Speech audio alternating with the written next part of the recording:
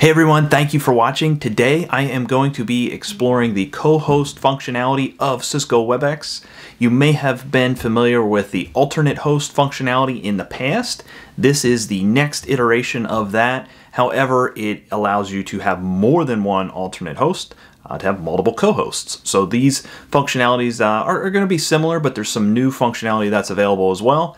You can actually assign co-hosts before the meeting, whether it's a scheduled meeting or a personal meeting room, and I'm going to show you how to do both of those.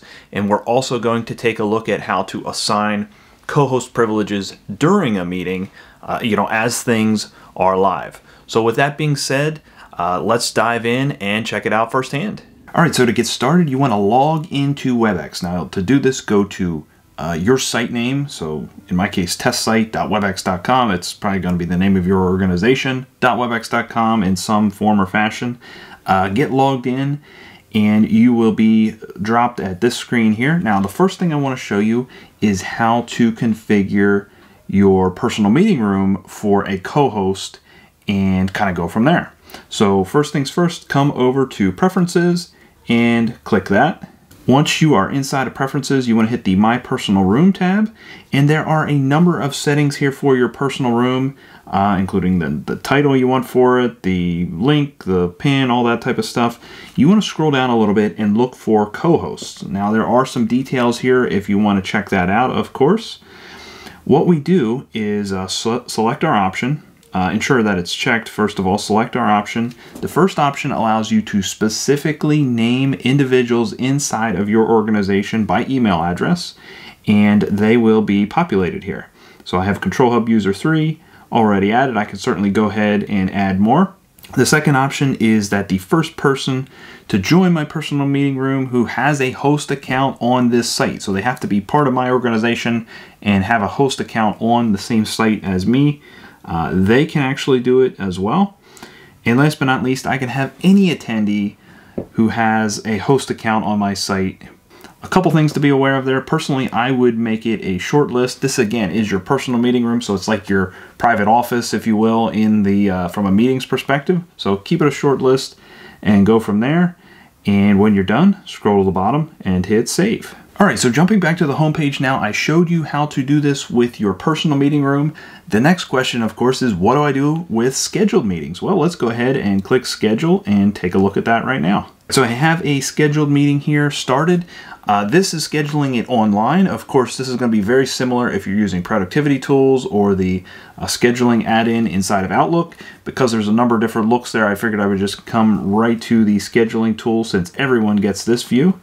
What we do is scroll down, and not far down the list here, we have our attendees section. Now, of course, we see we can have up to 1,000 people attend. We can add individuals. Here we see individuals I've added so far, and you'll notice this little person with the checkbox here. What I can do is actually check this, and you'll see now that it's been checked, remove the co-host role from this attendee. So you have the option to toggle that. I could make these two individuals co-hosts, and when the meeting starts, they will in fact be given those co-host responsibilities. One other thing I want to show you is under scheduling options. If you expand that, you will see a co-host option there as well. There's a little help menu that pops up if you hover over the information icon there. This is essentially the same set of options that you had in the personal meeting room menu. You can choose to have a specific list. You can have the first person that joins with a host account, or you can have all attendees who join with host accounts become the co-host. The last thing I want to leave you with is how to assign co-hosts manually. In this case, you see that I am Adam. I have a window open here. I'm in a meeting. I have Adam's office, which is a device actually called into the meeting as well. And I have another client user. This is a mobile client user, but in this instance, this really does not matter whether they're a PC, Mac, or mobile device client. So I am the host. I can actually come to these users and assign co-host role. I have to confirm that role then as well. And once that individual is a co-host, you will see it displayed under their name as well. Now this gives them the ability to do a number of host functions. They can technically actually end the meeting as well. So you want to be careful with how you delegate this out. I'll show you a warning message in just a second that they will see when they go to leave a meeting. But you can give them this functionality. This allows them to mute and unmute, expel people from the meeting, do those host type functionalities from their either device when applicable or from their client, which again is the full experience. If you need to remove co-host responsibilities, you can certainly do that as well. I will mention that the option to give or grant co-host responsibilities is something that is exclusive to the host. So if I actually make this Adam's Office device the host, you will see that once I do that, I am now a co-host. However, I cannot make people co-host now that I am simply only a co-host rather than a full-blown host. Something to look out for sure.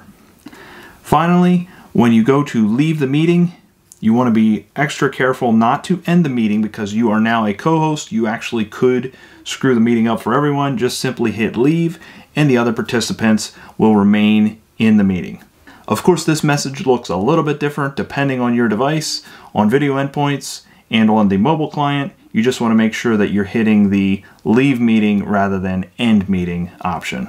Hopefully you found that helpful. If you have questions, comments, tips, or tricks, please leave them in the video comments section below. Always love to hear from my viewers.